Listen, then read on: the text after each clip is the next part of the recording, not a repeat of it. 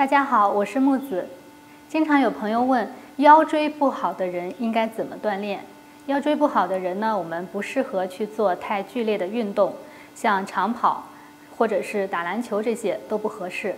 今天呢，跟大家推荐一个挺腰法，我们可以在家里面去练习。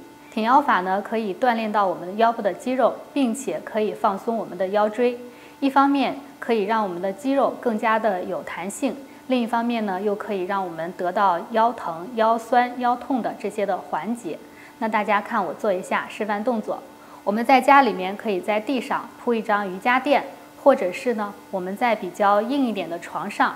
如果您床上太软的话，那么我们就建议还是在地上铺瑜伽垫比较好。那我们趴在地上，趴在地上，我们两腿并拢，之后呢，把双手放在身体的两侧。好，我们把头使劲的向上抬，放松，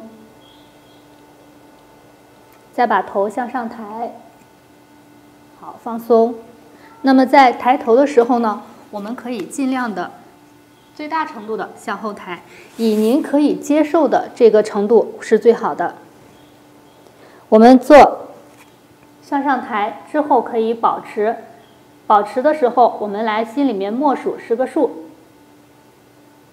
之后放松。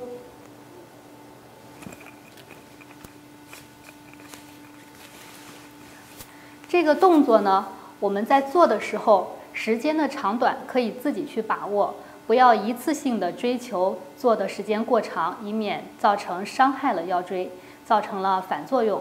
那我们第一次呢，可以先去做10组，第二次呢，我们慢慢的去延长，做15组，做20组，这样慢慢去延长。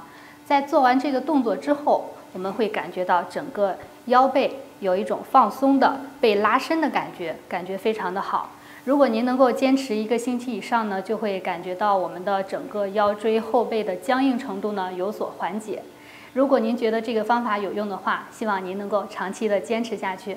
我们今天的内容就跟大家分享到这里，谢谢大家的关注。如果您有相关的问题的话，也可以给我们留言。我们明天再见。